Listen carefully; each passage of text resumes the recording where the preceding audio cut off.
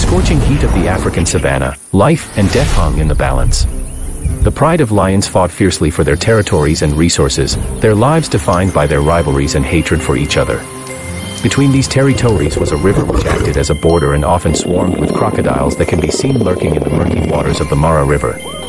Simba, a young promising lion on the shadow of his father Tertsa, now aging, is on the verge of taking the throne from his father, had been taught from a young age to hate all those outside his own pride to keep the pride from thriving on the plains of HTE Savannah.